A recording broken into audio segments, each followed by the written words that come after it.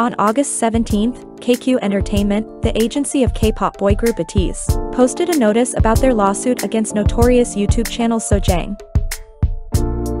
In particular, the agency said, on August 16, ATEEZ filed a complaint with the investigation agency against a YouTuber who recently posted a malicious video on charges of insulting, obstructing business, defamation, and violating copyright law, and submitted all evidence. We decided that the YouTuber in question is a very malicious case, as they have been making videos as if distorted contents were true and taking personal profits. Sojang is a channel that mainly spreads rumors about K-pop idols and creates gossip surrounding popular names like aespa, IVE Jang Wonyoung, Velvet Yeri, BTS V, and BLACKPINK Jennie.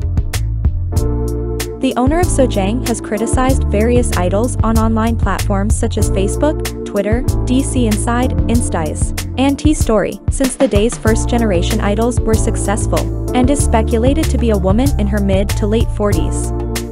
Prior to ATEEZ, BTS V also announced on Weverse on December 20 of last year that he would sue Sojang directly, and before that, EXO Xiumin also filed a lawsuit.